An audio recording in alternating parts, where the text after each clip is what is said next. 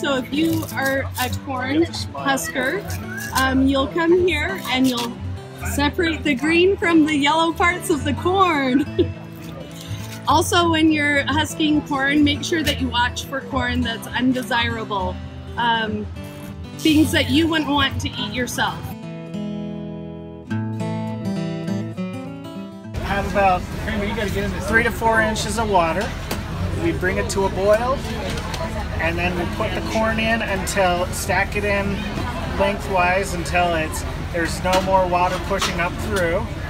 And then we're going to put the lid on, bring it back to a boil. Once it's at a boil, we'll put a timer for 4 minutes and steam it for 4 minutes. Then we'll pull it out, put it in the trays, and roll it in the butter.